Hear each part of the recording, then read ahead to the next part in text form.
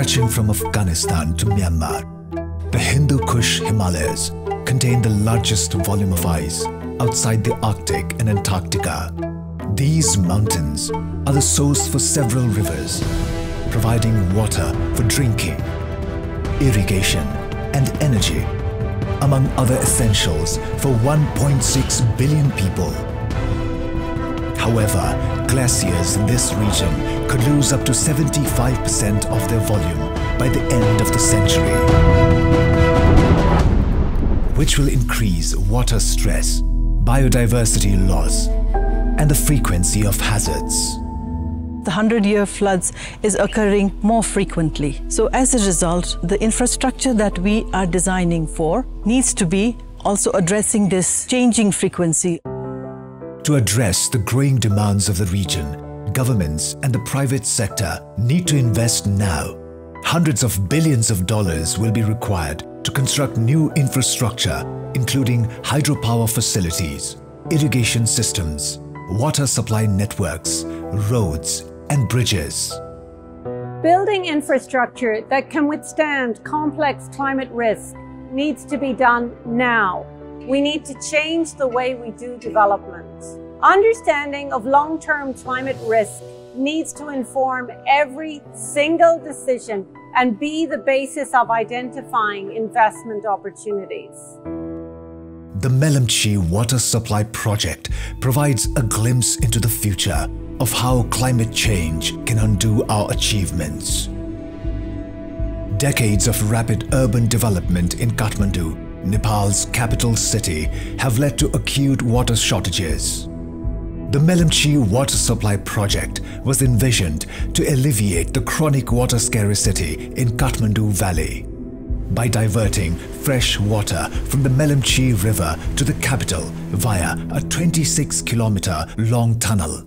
But in June 2021, catastrophic climate-induced floods and debris flows damaged the headwork structures built to divert water to Kathmandu, burying them under 15 to 20 meters of debris. पानी पनि आएको थियो 6 महिना 5-6 महिना जति चाहिँ आएको थियो तर त्यसपछि फेरि अनि किन नआएको होला भनेर सोध्दाखेरि चाहिँ अब पहिरो आएर अनि नआएको भन्ने सुनेको थिए. The tunnel is now closed during the monsoon season to limit the risk posed by heavy rain, depriving the residents of Kathmandu of much needed water during these 4 months. एकदमै धेरै क्षति पुर्यायो. हाम्रो हेडवर्क संरचनाहरू इन्टेकहरू पुरै भताभुङ्ग बनायो र त्यही सन्दर्भमा हामीले 2022 मा मनसुन भन्दा अगाडि हामीले पानी सर्ट टर्ममा सल्युसन गरेर चलाए पनि अब लङ टर्म सल्युसनको हिसाबमा हामी रेजिलिएन्ट स्ट्रक्चरहरू निर्माण गरेर वर्षैभरि काठमाडौँ उपत्यकावासीलाई पानी उपलब्ध गराउने र सञ्चालन गर्ने हिसाबले हामी चाहिँ त्यसलाई बनाउँदै छौं. So these are kind of events that we've started to see in the Nepal Himalaya all across. It's not only one particular district or a watershed. We've experienced quite a devastating impact in the eastern part of Nepal, Kosi province. 3 of our districts were devastated, 31 hydropower plants, large section of roads, numerous bridges were wiped out. The Himalayan kingdom of Bhutan faces similar issues. The Bhavani-Johra Bridge provides crucial access for transportation of goods between the industrial area of Pasakha and the Indian bordering towns. Students use this bridge to walk to school and communities rely on this route for their daily activities.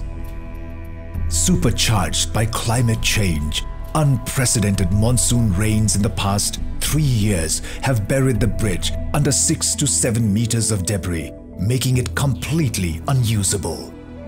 The 19 flood was ngachi naradi on the sport namadiwa nachi naradi ngaji chimdima punchring di tel punchring be te ladi ngachi be labe sudi nabe ani problem ani flood homdari namsame ngachi lokangel juila.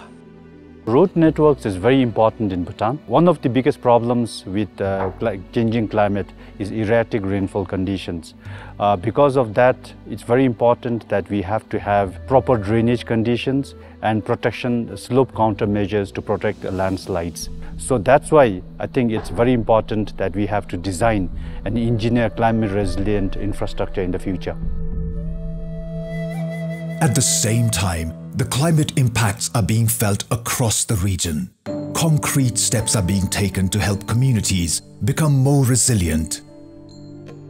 In the western region of Nepal, rural communities are highly susceptible to shifts in rainfall patterns due to their dependence on mountain springs.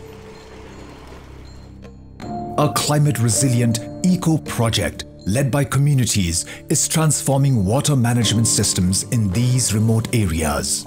Through strategies like water diversion and conservation, more than 50,000 households now have dependable water source, protecting their livelihoods during dry seasons.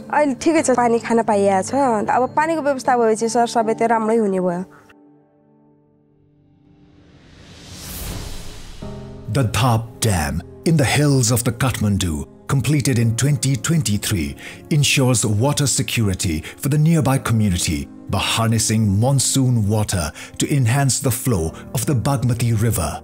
Projects like this small reservoir are increasingly important in the face of climate change. We need more and massive investment in climate adaptation projects, particularly for sectors or in areas which are highly exposed or vulnerable to climate change impact. And the Asian Development Bank, in collaboration with the government of Nepal and Bhutan, has launched the Building Adaptation and Resilience in the Hindu Kush Himalayas initiative to support government and private sector in planning and designing climate-resilient projects.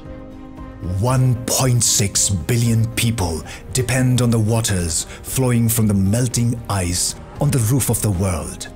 Climate change is causing unprecedented destruction to the infrastructure supporting the region's development. We must act now to construct resilient infrastructure capable of withstanding these complex climate challenges. And we can also protect our lives, livelihoods, as well as infrastructure.